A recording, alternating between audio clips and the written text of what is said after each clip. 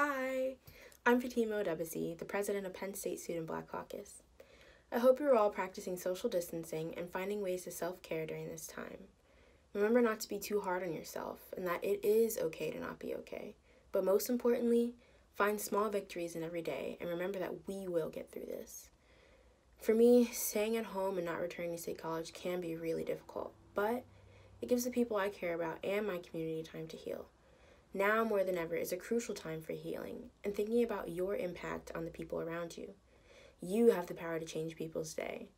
Check in on a friend and let them know you're here for them. Make them smile with a funny story or just be a listening ear. It is amazing how making someone smile can shift your entire mood. Remember, your support systems are here for you and, of course, that we are Penn State.